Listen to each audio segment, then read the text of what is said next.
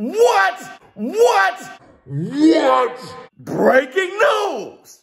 Mario Barrios comes out and say, hey, Gervonta Tank Davis did the same thing to me. He hit me with the rehydration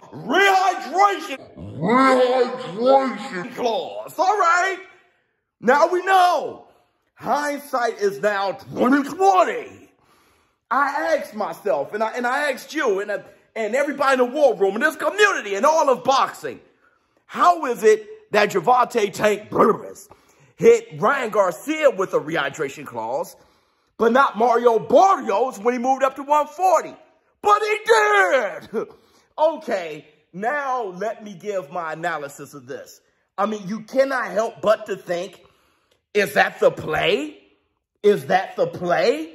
Do you dehydrate the fighter and then knock him out with a body shot? Into the body by Barrios. Barrios is down. Left hook, he's been able to get in. Another left hook and a right hand by. And now, weaken him through the negotiations. His body is now weakened, and then you go straight to the body. I mean, that could be the case. When you looked at that Mario Barrios fight, Mario Barrios was ahead of Gervonta Tank Davis. But then everything went right around the 7th, 8th, something like that. Gervonta starts smoking. Well, with the rehydration clause, Mario Barrios, he moved up to 147 right after that.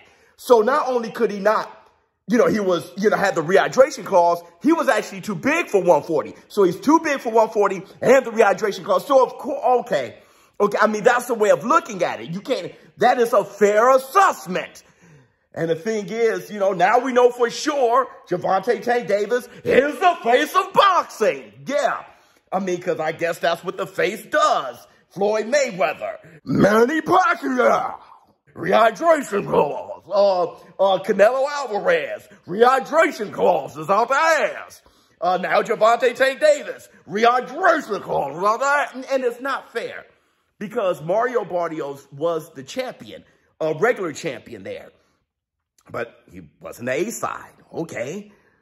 But what makes it really not fair is out of the three, Gervonta Tank Davis, Mario Barrios, and Ryan Garcia, only Gervonta Tank Davis has been known for missing weight. Those are the facts. Mario Barrios isn't known for missing weight. I'm not sure if he ever did. Ryan Garcia never. It was Gervonta Tank Davis who was missing weight. I think he missed weight like 3-4 times or something back in featherweight and stuff like that. Leo Santa Cruz moving up. Did they hit Gervonta Tank Davis with a rehydration clause? No, he never had to do that. And it was him who was missing weight.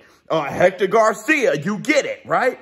Moving up to fight Gervonta Tank Davis. He's the one who missed weight routinely, and he never had a rehydration clause on him. It just doesn't seem fair.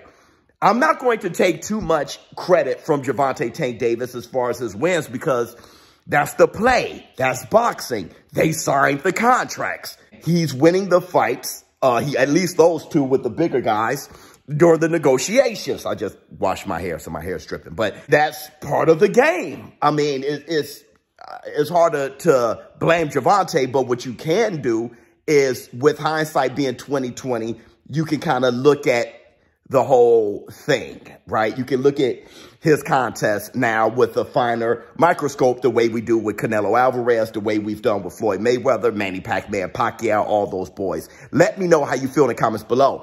How you guys feel about it? I would love to know what you guys think. Gervonta Tank Davis, he's still credited for the wins, of course.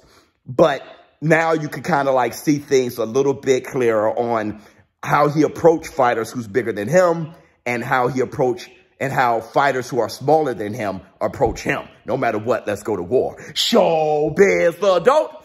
Let me know how you feel in the comments below about this. This is huge. I'm out.